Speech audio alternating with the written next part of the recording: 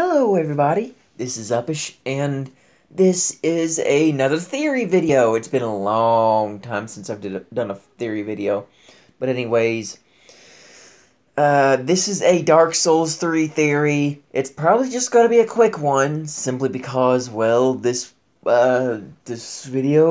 topic is kinda quick. Anyways, I don't remember which YouTube did this theory, but there was a YouTuber that did a theory on Dark Souls 3 that said all the miracles, all the miracle spells, all the miracle spells that involved, taking power from the gods, asking for the gods' favor, stuff like that, the miracles that required you to praise the gods in order to cast powerfully.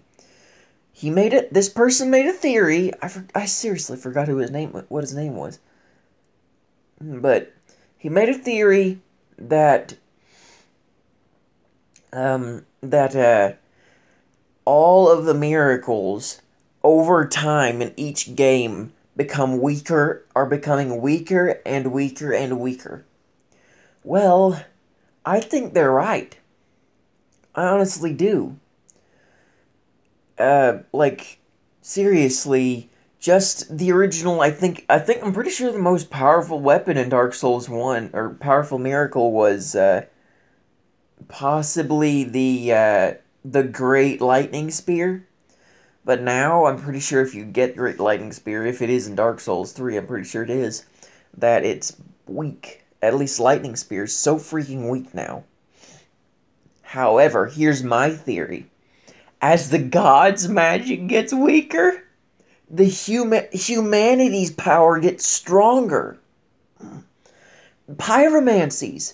Seriously, pyromancies can be so fudging strong.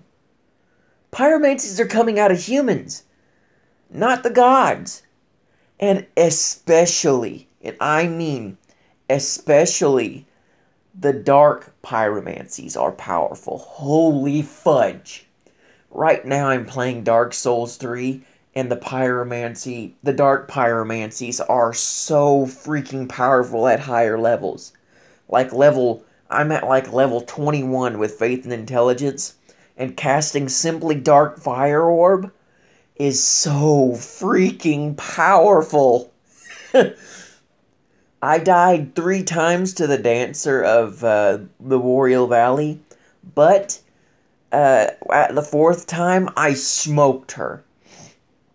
Because I barely hit her with my actual weapon. Almost nearly all of the damage I gave her was with Dark Fire Orb. No freaking kidding.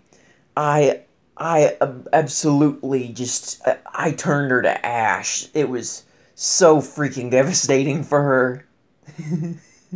It's so awesome. And not only that, but other dark pyromancies, like Dark Fire Snake, and and Dark Flame. They're powerful. Well, Dark Flame, not too powerful, but Dark Fire Orb and Dark Snake, ooh boy, that is so freaking cool.